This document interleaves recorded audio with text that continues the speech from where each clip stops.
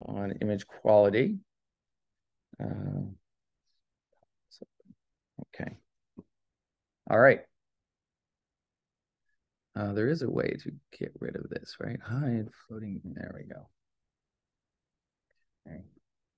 I'm going to put myself up in the corner there. Sometimes I might use my hands. Right? Okay. So when you're looking at a picture, how do you decide that a picture is a good picture or a crappy picture, a lousy picture, right? It's essentially in medical imaging, just as when you take a picture on your phone, and we're all photographers now, right? Because everybody's got an amazing camera in their pocket, right? Compared to the cameras I had when I was, younger and buying Nikons and stuff like that. These things are ridiculously good cameras, right? And you hold that thing up and you go bang. And nowadays, everybody has a 4,000 by 3,000 array of pixel picture every time you go pop like that. And it costs nothing in memory and stuff. So we're in an era where everybody is a pretty good photographer, right? Those cameras usually have automatic ways of compensating for the fact that you can't hold your hand still, or that the amount of light in a certain environment is 1,000 times higher than another environment, etc. So it will adjust how it detects photons, depending on the environment you're in. And it's precisely how medical imaging works as well. So when you want to figure out if a picture is good or not, there's a couple of fundamental properties of the picture. One is, what is the spatial resolution of the picture? And we're going to define that mathematically. And what is the signal to noise level of that picture? And so when you go into a very dark room, there are like factors of 1,000 less photons going into your camera, right? But the electronic noise in that camera stays the same, right? And so the ratio of the photons coming in, hitting the detector versus the random signal from the noise, that goes way down as it gets darker and darker, right? And so you get an image that has less quality. Exactly the same in medical imaging, right? You will have a noise source and you'll have a signal source, and that ratio is a fundamental component of what makes the image better or not. The other thing about medical imaging is that normally when you take a picture, you know precisely what you're trying to detect. You're after a specific thing normally, right? You don't just take pictures and say, let's just see what this looks like. There's the way a radiologist gets a request for an imaging study is usually a very particular question. And that question has to get answered. And so the question may be, is the coronary artery blocked, right? What is the dimension of the coronary artery in terms of its diameter as we're looking at that? Is the myocardium in this patient, i.e. the muscle in the heart wall, of normal thickness, reduced thickness, or is it too thick, right? So there are these very special questions. And so we can design our imaging technique to answer those questions. And so if you were training a learning algorithm, right? You say, what's the output? You want to get that answer correct the maximum number of times. And so if that answer is, does this patient have coronary calcium? That's a binary answer. So you can train a human to make the call by looking at the picture and then coming up with that binary answer, say, this person has calcium, right? And you just learn through feedback, right? And so humans are really good learning engines, right? We can figure stuff out after about 3 examples, and all of a sudden you know what you're doing, and off you go. Machines, on the other hand, take many more examples. However, a human can't read 10 million calcium scans. A machine can. It will do it in an afternoon, right? So radiologists' days of being the primary engine for looking at the picture and coming up with a call, they're numbered, right? It's the writing is on the wall for that. It's just basically the radiologist will be the manager of this process to take the imaging information, feed it through an AI robot, and then interpret that result. Because the AI robot can look at every pixel and it's seen a million of these before, right? So just the way AI has taken over Go and chess and all of these other things, AI will take over image recognition and differentiation of types of outcomes based on images. But we still need to give it good pictures, right? And so our job as physicists or electrical engineers, whatever, and we're making a new imaging technique, is to give it a picture that has the best signal to noise, the best spatial resolution required for whatever task either a human or a robot is going to do. Our performance will go up on both of those, in both those cases, right? So looking at spatial resolution first, to say, well, how do you quantify whether an image is blurry or whether it's sharp? Right? That's the spatial resolution. If we took out our camera and we took a picture of a wall, right? That's a constant signal. We take that picture, or we take a medical image, we get a certain background constant value with noise on top of it, right? Then we put a dot on the wall, a very small dot, right? Say with a marker. I just mark the wall and then take another picture and ask, well, what does the picture of that dot look like? When I bring it up and zoom in and look at the dot, what does it look like? So if the dot's big enough, it's going to look like a disk in my pixel array that's representing that dot. If I get a pen that's smaller and smaller and smaller until finally I put a dot such that it starts to go below the dimension that that imaging system can resolve, you will start seeing something that looks like this. As these pixels get smaller and smaller, eventually the object that you're representing doesn't get smaller. The resolution of the system passes the signal through such that it looks like this blob. This is usually characterized by a width, right? At its half height. You can characterize it that way. You can say, well, here's the peak signal from my blob. If this is a black dot on a white wall, this would be inverted, right? It would be a darker signal in the middle. Let's multiply by -1, and so we get a bright signal in the middle. And then as we move away in millimeters or in microns, right, spatially, the signal falls off. Right? The object itself looks like this. It's quite small compared to the resolution of our imaging system, and this is what the imaging system puts out. It doesn't make sense to have an imaging system that produces a digital picture with 1 pixel that is up if you have something like that. You have too few pixels at that point. Pixels are cheap. You can make many more pixels, right? The thing that's expensive is making the width more narrow. That's like getting better optics or something like that. So this output of what is essentially mathematically a delta function, it's the smallest object you can make, right? In 2 dimensions, say on a CT scanner, this could be a tiny ballpoint pen bead. So what we do is we take those beautiful, pens that have like a 0.3 tip ballpoint in it. You take that tip out, put it in the CT scanner, and image that thing.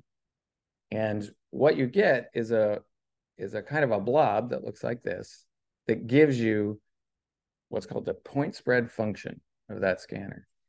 So the object is tiny, and the image is quite a lot wider than that object in millimeters, right? This thing is called the point spread function of the system. This one is the 2-dimensional point spread function of an imaging system. And so that's how you quantify spatial resolution. If you can tell me what this function is, analytically, you can write down the equation for what that function is. We have defined the spatial resolution of the system, right?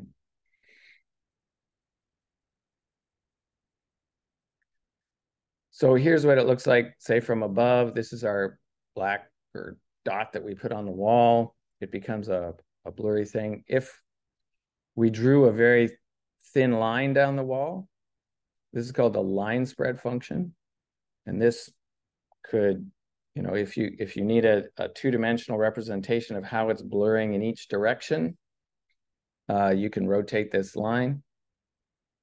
And then there's the, edge response function, which if I have a step, if I have background and then I put a very sharp edge and color the next half of the wall black, then this, width of that transition is the edge response function. Okay. So here is an example of how you would improve, say, the signal to noise of your system. If I have a picture, and so I'm enumerating the pixels in the picture along this way. So in 2D, it looked like this, but now I'm just going to click along in one direction and enumerate pixels. And this is the signal that I'm seeing as I walk along my image. And say this is the image of just a background of the background of the wall, or in a patient, this could be air. This could be a constant signal in the blood pool in the left ventricle, right? So all the blood should be the same signal intensity. And you find when you put a cursor through the picture of the left ventricle, you get this, variability in signal intensity. You can trade off spatial resolution and noise.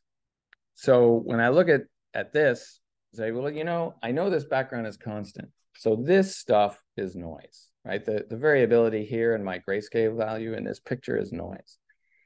So I would like to make this picture more like this, so it's smooth, it's close to the mean value, it looks like a constant background. That would be terrific. And so to do that, you can do very simple algorithms. And that is, well, why don't we take every 3 points, we'll take their average value and we'll use that. And then take the next 3 points, plot that average value. The next 3 points, plot that average value. So I'm passing across the image it's basically a window of 3 pixels, and I shift it 1 pixel, take the average value, shift it another pixel, take the average value. And what that does is it reduces the amount of noise, right? So it turns this very noisy signal into this less noisy signal, right? That's appealing sometimes, and this is used a lot in medical imaging because humans, when they're detecting things, are distracted by noise, by hashy noise, right? So even if the noise has no consequence for the detection task at hand, if it's there, it distracts the person. And so radiologists and cardiologists, when they look at pictures, will often turn up a knob that makes the image much smoother, like the noise goes away, right? And the problem with doing that is you start blurring out objects that are small. So if you had one of these signals is actually important, say this one was a tiny object, right? This guy here, so that's a tiny object, and you really want to say that's a significantly lower signal than the rest, it gets lost when you do this averaging. So you have to be willing to give up looking for tiny things when you do this. But for the most part, especially in those imaging techniques that require some kind of energy deposition in order to get your signal, such as computed tomography, single photon emission tomography, positron emission tomography. Echo, not so much. Echo, you can heat the patient, but it's pretty hard to do. In MR, you can heat the patient with the radio frequency energy. So you usually want to keep it below the heating level of what you're putting into the patient. In all of those things, you want to get a satisfactory image with the least amount of exposure to the patient. In CT, for instance, it's exposure to X-rays.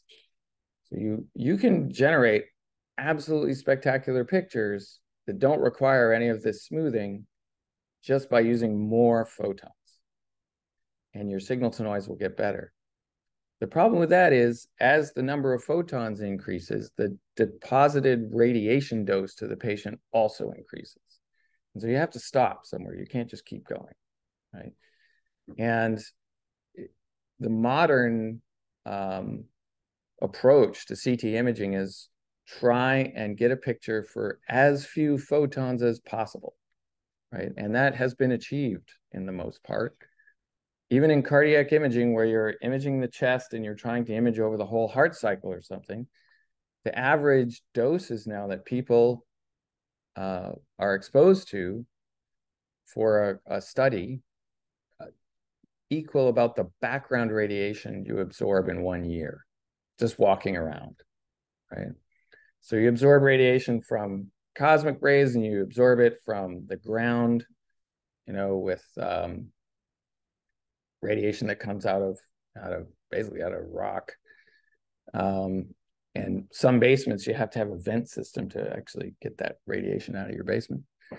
And so that background radiation gives you about 3 millisieverts a year. Most cardiac scans now are done about 3 millisieverts. So it's just equal to the background.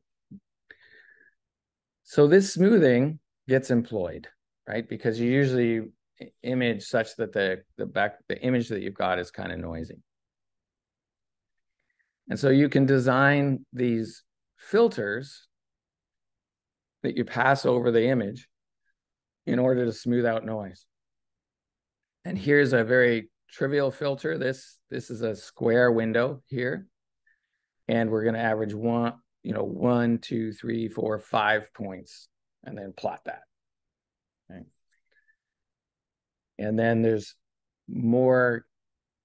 filters that weight the central point more, or give more emphasis to the central value, but use the outside values to decrease the random noise. And then this filter actually will preserve some edges because of these negative lobes on the outside. So these are basically passed across the image, the convolution kernels, and then the output is a smoother, or a picture that looks like it has less noise and the spatial resolution has been smoothed. And there's a whole cottage industry in how to do this in more advanced ways, such that if you come up to a very sharp signal, say a step edge, you perhaps adapt this kernel as you come up to that signal. So if I'm charging along through the heart and then I come to the heart wall itself and all of a sudden the signal drops by an order of magnitude, then I change the kernel, the averaging kernel, as I'm passing across that edge and try and preserve the position of the edge. Right? So these are very advanced filters, and that in CT it's done a lot, right? Is this filtering. So in some ways, it would be an interesting project to, look for optimal filter design. I have a slide, I think we'll see it later, where we look at signal to noise in 3 different vendors from CT, and the pictures look entirely different, and just in terms of what the background texture looks like and the sharpness of various edges and stuff. And the difference is these kind of filtering, or when we go to nonlinear filters where the kernel changes as a function of position, the engineers designed this really cool filter that gives you this picture that is a nonlinear representation of what you started with, right? You can't really do it using just Fourier analysis.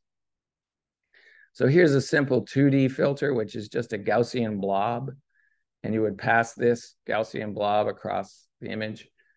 This kernel, if you pass this across the image, it will amplify discrete edge changes, right? And so you'll get an edge picture.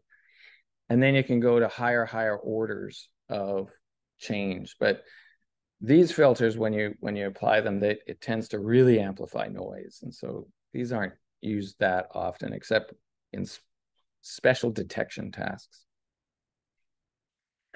So here's an example of what happens as you apply these filters. So here is the original picture. This is just a simple X-ray image of a knee. And if we pass let me do this. If we pass a Gaussian blur, which we saw on the last page, so we pass this thing across the picture and just move it 1 pixel at a time and then average what's under that Gaussian, we get something that looks like this. And so you can see some of these fine details up here get lost, right? The variability of the intensity also, it smooths out. And so we just get a blurry picture. This is our original. If we look at one of those edge enhancement filters, sorry about that, one of these guys, we say, okay, well, let's like amplify the signal. If I hit an edge, we get a picture that looks something like this. And so now we're starting to see brighter transitions between the background and the signal itself.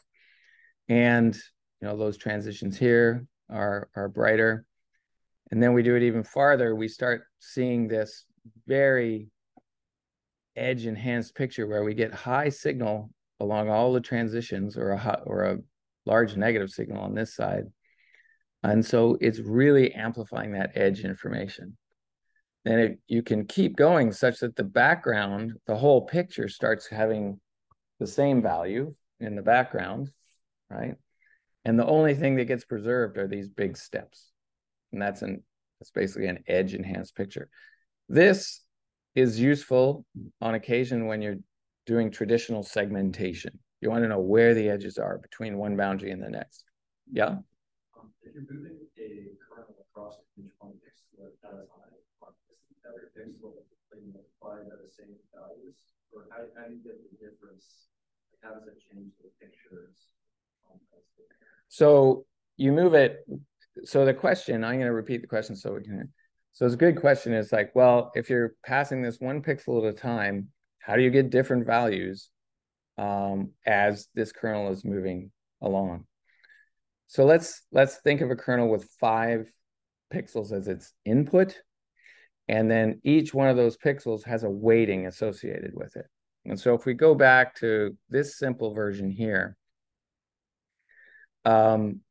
as I have 5 pixel values, and they're all multiplied by 0.2, and so my new pixel value is an equal weighting of each one of those values, right? And so now I have a new pixel value at this position, which is an equal weighting of each one of those.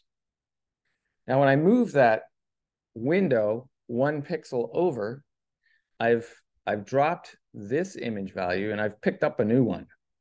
So the operation changes 1 pixel. Correct. Absolutely. Sorry, I wasn't unclear there. The output of this thing is the pixel value at this middle point, right?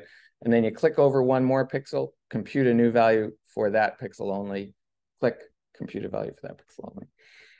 You can imagine if we did it with a window that was the width of the entire image, then you would just get the average value for every pixel, right? And that would be the ultimate smoothing. It would just be with constant value. And then as it comes down, as that window gets narrower and narrower, we start, it's the average value of a region, right? And so this region is 5 pixels long. Sure. And then, with these gradient filters, we can have an output that only has a positive value where there is a big step function value in the signal. And so if you want to amplify the edges, see where the edges are, then this is your filter. Linear filters, I don't know how many folks have come from an electrical engineering background, but convolution in the spatial domain is equivalent to multiplication by the Fourier transform of this function in the Fourier domain. And so another way of thinking about this is the picture that I'm going to achieve with this convolution, I can do the same thing by taking the Fourier transform of that picture, multiply that Fourier transform by the Fourier transform of this, which is a sinc function, right? Which basically amplifies data that's close to DC and diminishes data that's out at high frequencies. So just make that multiplication, do the inverse Fourier transform, and that's my output. That is a linear filter. And that a lot of old school image processing is done with those linear filters. Nowadays, there's most of the time you use filters that are adaptable as they move around the picture.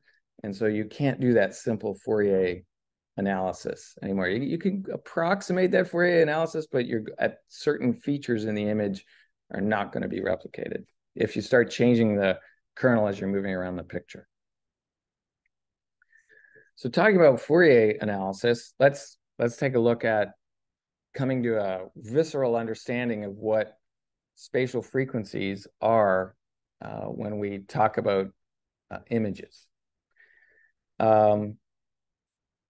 This function here is an approximation of a square wave, right? So it basically has a constant value for some period or half period, constant value. This is one full period of a square wave.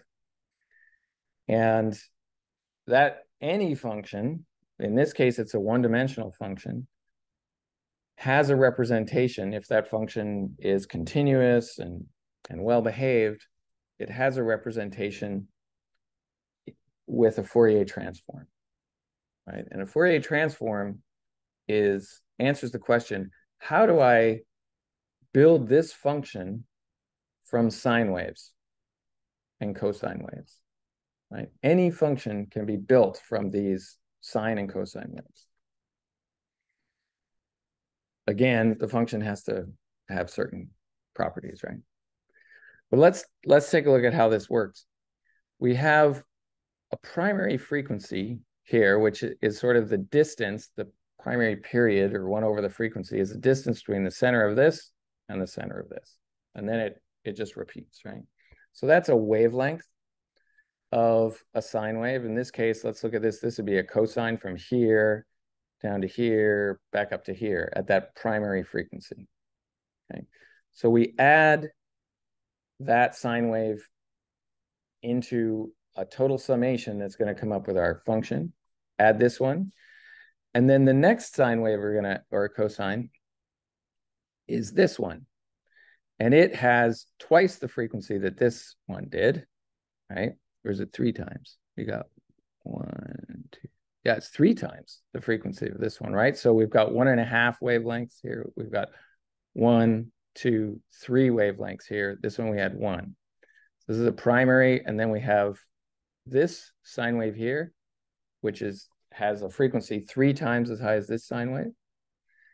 And when we're going to add it into our sum, it has a lower amplitude, right? So this plus this, and then here's one that we come back to 1, 2, 3, 4, 5. So we now have 1 period, 3 periods, 5 periods of sine waves. So this one's now a cosine again.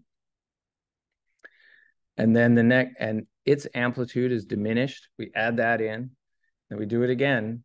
We have 1, 2, 3, 4, 5, 6, 7, right? Oscillations in that period, and amplitude is diminished. We just keep doing that with the appropriate amplitude, and the frequencies at 1, 3, 5, 7, 9, 11, 13 just keep going in that way. we will achieve what is essentially a square function, right? This is pretty darn close, right? And we've only used 1, 2, 3, 4 components and added those together. And that's the Fourier reconstruction of this function, right? Out to 4 terms. There's another interesting project would be how to teach AI to do traditional transforms on images. So if you had I mean, you could do this probably in an hour, would be here, I'm going to train my AI network to take in a vector, right, of say 256 points, and its output vector will be the Fourier transform of those points, right? And you can generate underlying truth data and training data. You could figure out how much training data do you need to get that network to get within 1% of the right answer, right? And who knows what's going on underneath in the black box of the coefficients in that network, but I bet you, if you train it, it'll do great. And then throw some signal in that has noise on it and see if the network itself, does it blow up and just, I can't do this. It just gives you the wrong answer all the time. Does it give you the least squares fit to the noisy data?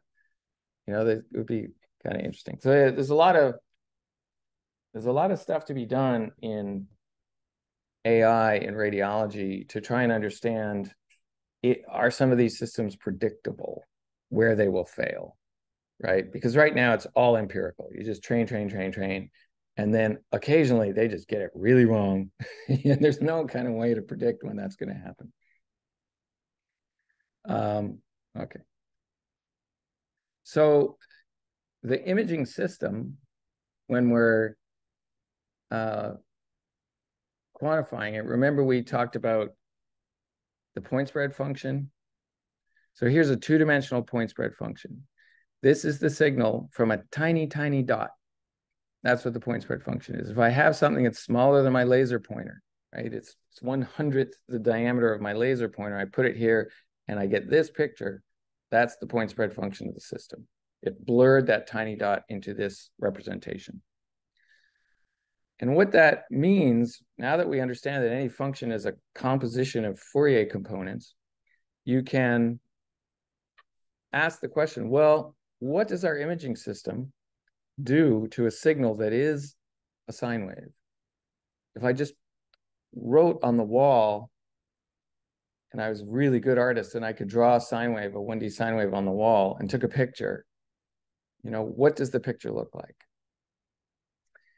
It's bright, dark, right? And then I put that into my imaging system and this is what comes out.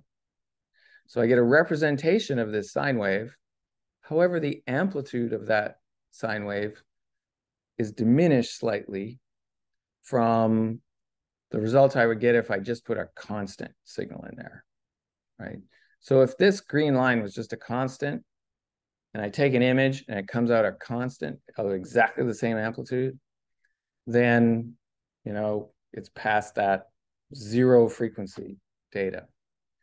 If I then make a more interesting image that changes as a function of position in space and push that through the imaging system, normally what the imaging system does is for a specific sine wave, it will cause a reduction in the amplitude of the output, depending on the frequency. And so we look at our input.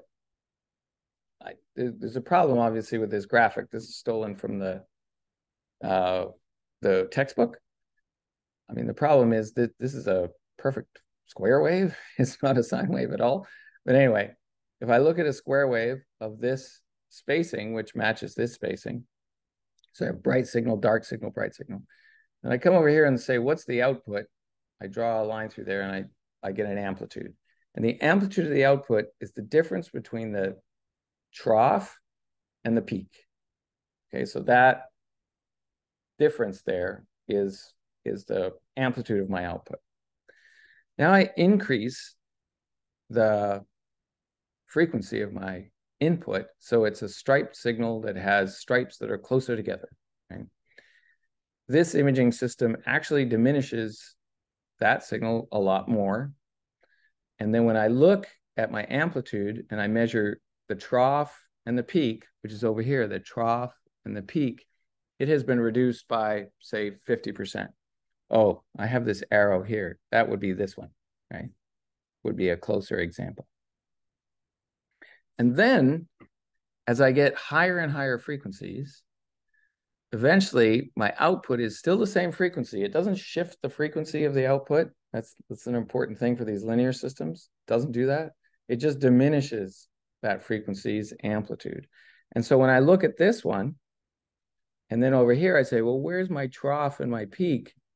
The signals are very close together now, right? And so that output has been diminished, and it's now down to 13% of the amplitude of the input. And you can imagine if you keep going and you higher and higher frequencies, eventually your output is indistinguishable from a constant value, right? There is no contrast left. So the system is incapable of passing frequencies that are, say, higher than this one, right? And so that diminishment of the ability of the imaging system to pass signal that has contrast at that spatial frequency is another characterization of the spatial frequency of the spatial resolution of our imaging system.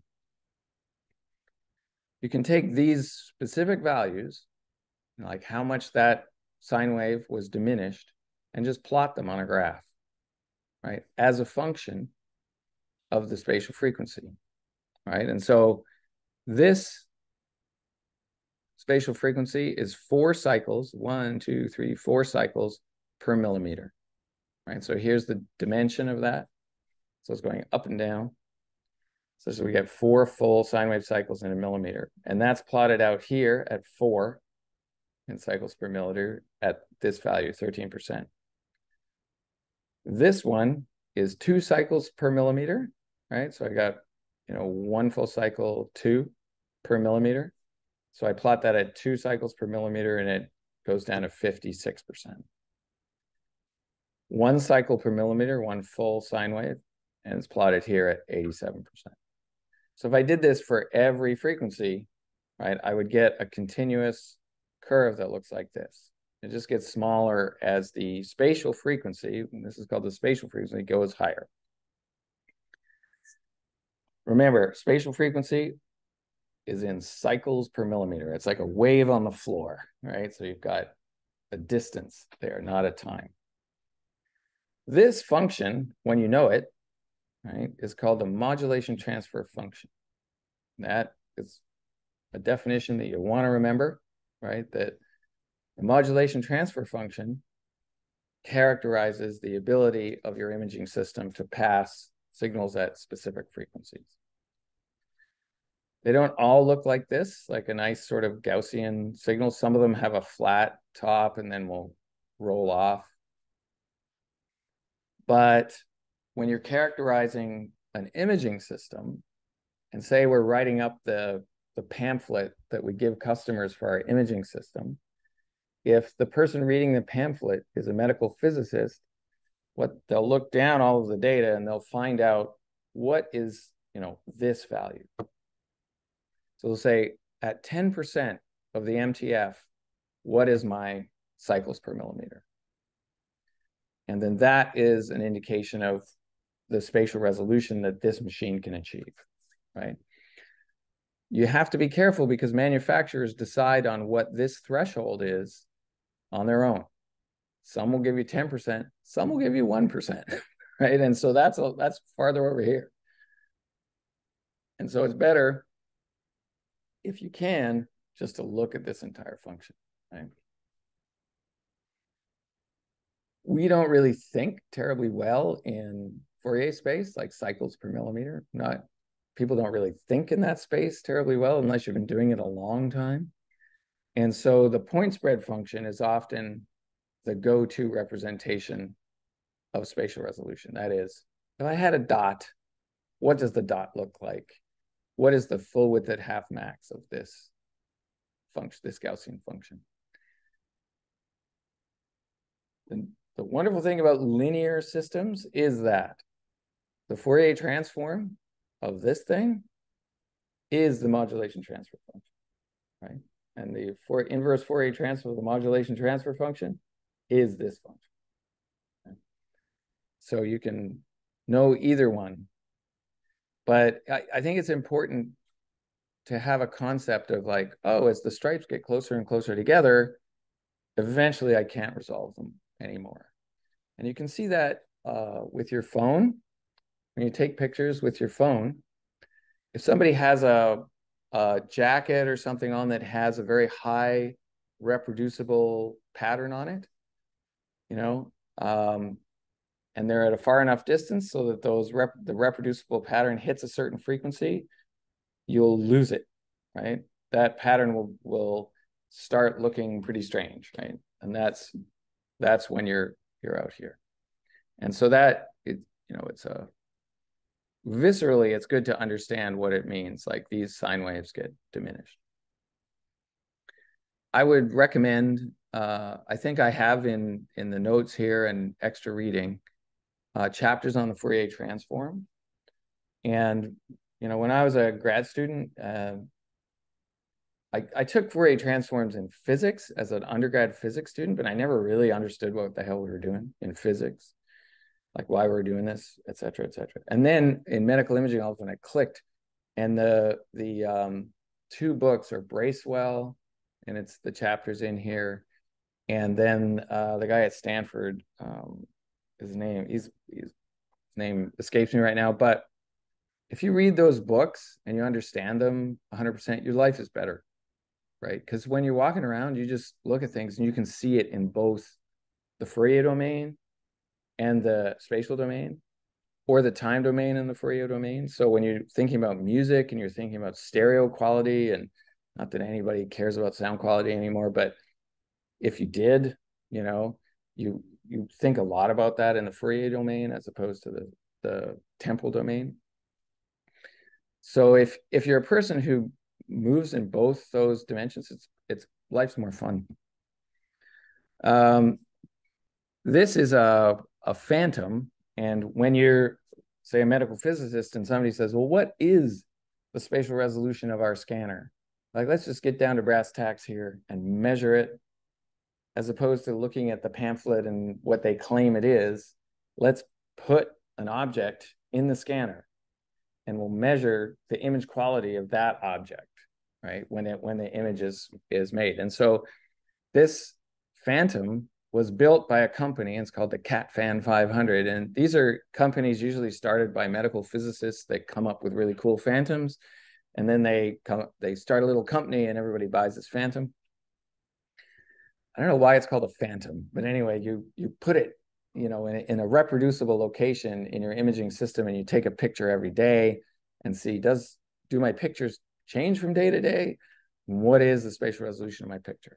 So this thing, this is a CT image of a phantom in which they have metallic, I think they're metallic parallel bars in the phantom in the direction that's going through the plane here.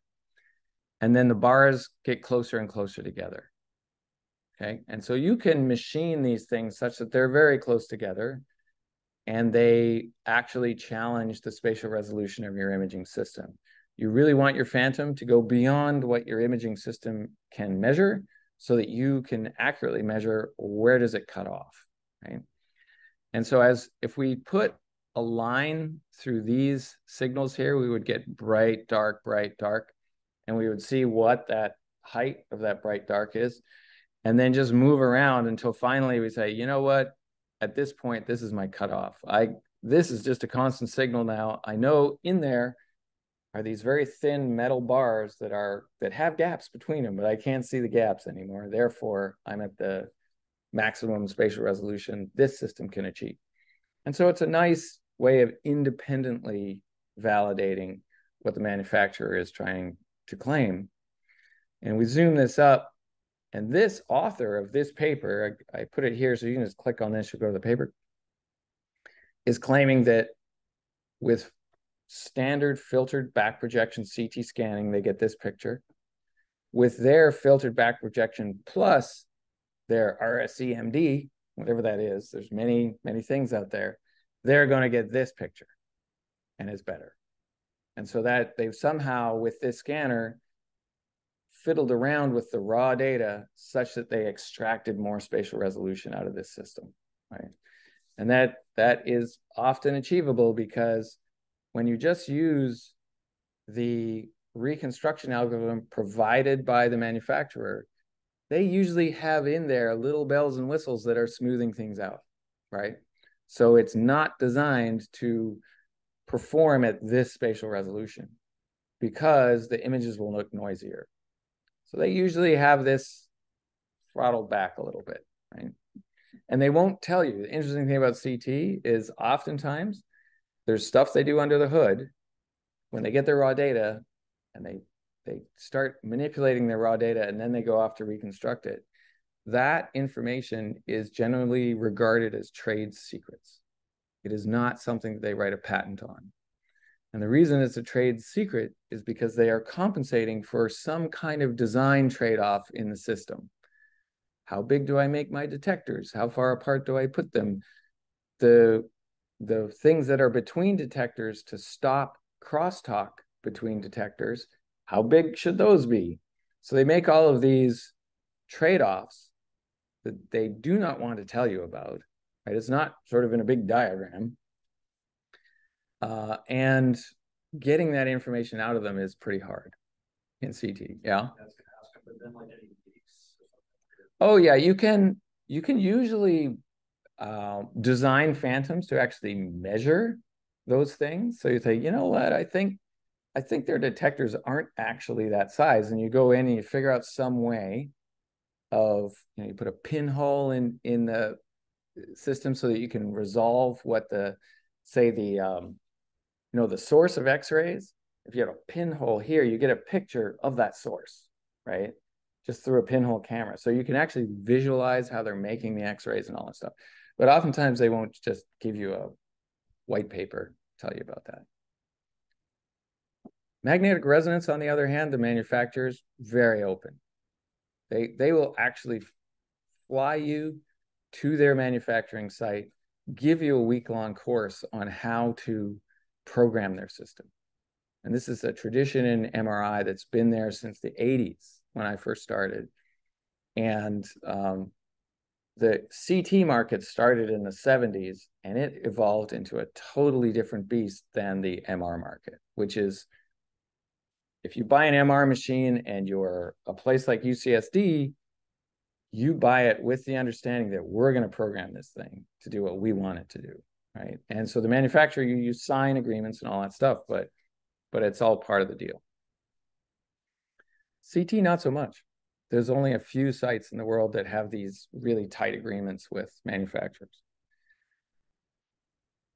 So here's, you know, other simple phantoms where you change the orientation of the parallel lines.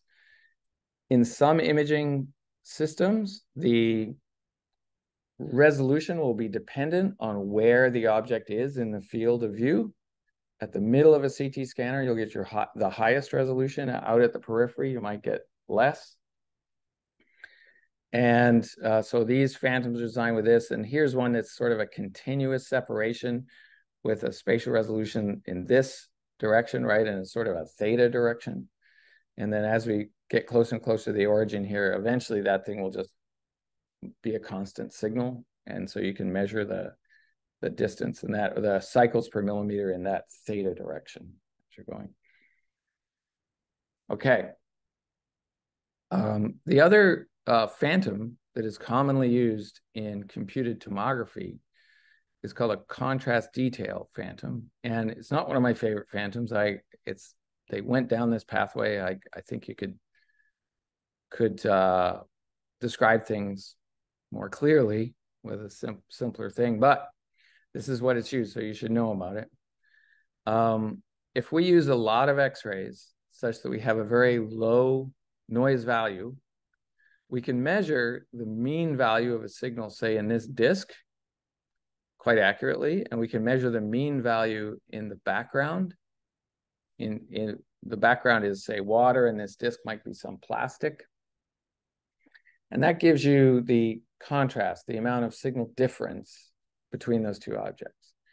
And then if you image it with fewer photons, you get more noise in the reconstruction. Fewer still, you get more noise, right? And so this curve here is called a contrast detail curve. If you're inside, that means you have a very high probability of detecting that object. If you're outside, that means you really can't detect that object anymore. Okay? So you see that at very high signal to noise, regardless of the dimension or the contrast of the object. So the contrast is high in this row. The contrast is very low in this row. So this will be a harder detection task, obviously, in this row than this one. And as we go down this way, right, you can see a diminishment in the probability of detecting that thing. As we go this way, detecting a big object is just simpler, right? Because you can average over a wider field of view, right? So at a certain noise level, we get this. We've lost this point, probably lost this point too. So it looks like that. And then at a even lower contrast to noise, so we've, say, used 1/10 of the photons we used to make this, 1/10 or even 1/20th of the photons, something like that, we get this picture. These large objects, because they are large and you can average over their, the disk, you see them quite easily as a human. Down here, even if I know where that object is, say this one here, I know it's there, right? So I go over here and I look. You can do as many measurements as you want there, and you are not going to get a significant difference between the background and that circle because the noise level is too high, right? And so it's just gone. And so this is often used to characterize a CT scanner, that contrast detail curve. And in making those measurements to decide if an object is detectable, we use this simple measurement technique, which is I take a mean value in my object that I'm trying to determine whether or not I can detect, right? And so here, let's say this blue curve are the pixel values, right? So this is my observed mean of the pixel values in, say, this disk, right? So I just average all of the pixel values, or let's make a histogram of all of the pixel values in this disk right here. So we're going to make a histogram, right? That histogram looks like this, right? So there's a peak at its mean value, but there's also variability in those values, and that's characterized by this standard deviation, or root mean squared deviation. And then I go back to my picture and I say, okay, well, I'm trying to detect this against this background. I want to determine if there's something there versus the background. So let's just take a histogram of all the background pixels, right? And that looks like this. So now I have a mean value of the background. I have a mean value of my target, or the thing I'm trying to detect. And whether or not I can distinguish them is basically defined by these two distributions. As the distributions get closer together, that is, the contrast goes down between my object and my background. You can imagine as it goes in, the contrast goes down. Eventually, you can't determine that it's there, right? Characterizing what these distributions are is a very simple process, right? These curves, if there's enough pixels in your histogram, you can model that histogram with a normal distribution, right? And the normal distribution is characterized by the mean value here, which is just this value, and this root mean squared deviation, sigma, which appears here. So there's only two parameters, and I can tell you exactly what this curve looks like. And this is the equation normalized such that when you integrate across this, you get 1. Okay? So the mean value is just computed pixel by pixel. You add up every pixel, divide by the number of pixels, and that's your mean value. The variance, which is sigma squared, you take the difference between that mean value you just calculated and each pixel, square that, add those squared differences, you divide by n-1 because you've used up 1 degree of freedom to get this mean value, and that gives you sigma squared. So it's pretty trivial. Every imaging package, when you look at pictures and stuff, will have what's called a region of interest that you can just put a circle right here, and it will tell you the mean value and the standard deviation, right, of that background. And then you draw another circle, it'll give you the mean value, standard deviation. And so that is essentially the contrast difference to noise, or the contrast to noise, is the difference divided by sigma. Right? For most scanning systems, sigma of both these distributions will be about the same, right? Unless they're very far apart in amplitude. In MRI, if you're doing simple reconstruction, these sigma values are the same everywhere. In CT, the sigma value actually does change with the signal amplitude. So if you get very high amplitudes, the sigma value will be quite different than, say, in the background. But we'll get to that. So here we go. We take a little box, measure the mean, measure the standard deviation, right? And this, take a box in the background, mean, standard deviation, right? And we can come up with a signal to noise value, right? So the mean of the background here, I don't know, what is this? CNR in this figure, the disk running from left to right are 0.39, 1, 1.3, and 1.7, right? Is the contrast difference to noise. So the signal difference between this and this divided by the amplitude of the noise is only 1.7. Okay. So where you like to operate is part of the interaction that you as a imaging scientist and the radiologist or cardiologist who's going to read our scans, you guys have to figure out, where do you operate, right? If we do, twice as many photons, this noise is going to be diminished by a factor of √2, and then that contrast to noise will get better. Is that where you want to operate, like 1.7 times √2, or is 1.7 okay? I am going to skip the Poisson distribution right now because we're short on time. And then here's the contrast to noise of a half, looks like this, of 1 and 2, right? And these are, if we plot the values along this arrow, we just look at our signal and you can see it, the mean value goes up in the rectangle, it goes back down.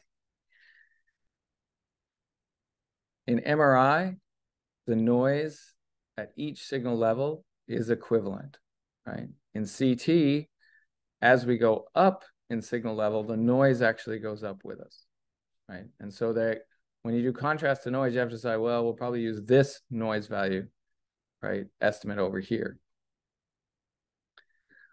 And these are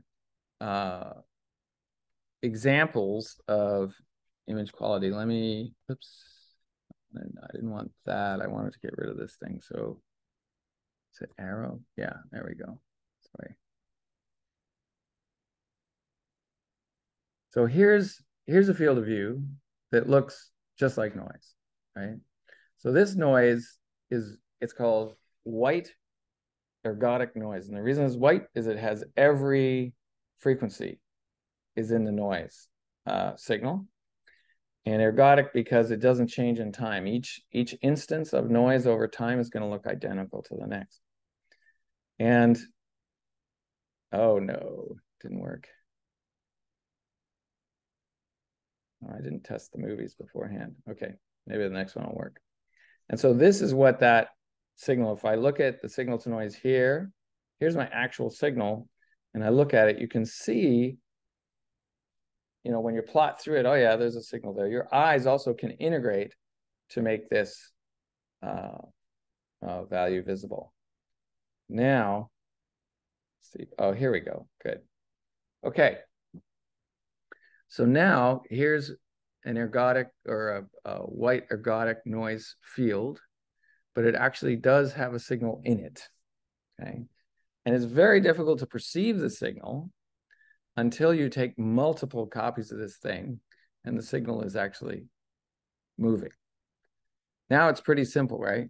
You can see that thing there. And the reason is your eye is integrating over the rectangle, and the motion of the rectangle is also keying your brain, your eye brain, to actually see that object. When you stop it, it kind of disappears, right? And so the ability to see it sometimes depends on other things than just the signal to noise, okay? And this happens in cardiac imaging a lot, because in cardiac imaging, oftentimes we have the opportunity to make movies, right? And so we make movies of the heart, and many, many times the detection of something that you're after is much easier in the moving picture than it is in a stationary picture. And this comes up again and again in all imaging, particularly echocardiography. Echocardiography, any single frame you look at looks pretty terrible, right? But in echocardiography, you can image at 30 frames a second. And so when you're looking at a dynamic movie of 30 terrible images a second, all of a sudden you have a pretty good movie, right? And so it really matters that you have temporal information in some of these as well. So there's the signal. In fact, that signal that was moving across the field of view, the only thing different with that signal, it wasn't a mean value shift of the square. It was just a reduction in the RMS inside the square. So it had the same mean as the background, but it had lower RMS, lower noise, and it was moving. And so there is no difference in the mean, but you still saw the signal, right? So quickly, we're going to look at the difference between precision and accuracy. Precision, if I take, here I've got 5 measurements, right, with my machine, and they're clustered around a mean value here, and they're very tightly clustered. I get the same measurement pretty well every time. It's not pin, it says laser here. So here's my mean, and I get a very tight distribution, so I get close to the same measurement every time. If I plot a histogram, I have a mean value and then a really tight estimate around that mean value. That's called high precision. The width of, if I do 100 measurements and I look at the histogram of those measurements, if they're really clustered tightly, say that's high precision. Turns out not to be high accuracy in this example, because here's the target. That's the true value that we're, say, measuring out of this system. Our system is giving us this value. Now, this bias in the value, we can just train ourselves to recognize that there is a shift in the actual values, but we get reproducible values. So this you can get rid of by just subtracting that bias out of it.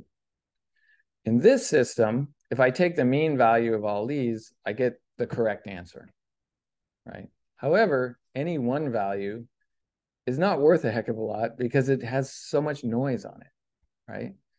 And so in this system, when I just take one instance of it, I can be anywhere around here. So it's less useful because I have low precision. If I take 100 measurements and take the mean, I have high accuracy in terms of what our target value is, right? And so this is kind of the worst case where you have low precision and you're biased, right? And so your system is giving you values that are off. But again, you can get rid of the bias if you know what it is. Precision, it's harder. And so here's an example of, these are, there was 150 stress echo cases. And if we think back to the first lecture, you saw those echo movies, right, of the heart beating. Stress echo means you put the patient under stress and you see if their heart changes Does it beat in a strange way when they're under stress? If it does, they're positive. They have disease, right? So 150 of these cases were given to 5 different centers, and those experienced echo readers were asked, give us who's positive, who has heart disease because their heart's moving differently, and who is negative, i.e. their heart did not change between rest and stress. So in one center, 102 were estimated to be positive. In the neighboring center, 62 of the same cases. In the neighboring center, 38 were thought to be positive. In this center, 71. In this center, 59. So we have a big problem here, right? If we're evaluating whether or not our imaging system is doing well, right? And we have this much noise on readers, not in our imaging system. The images are the same, but this noise is the readers. We have to figure out a way of evaluating systems without being tied to one center or one reader, because they will do a different job. Okay. All right, great. So we'll see you on Wednesday.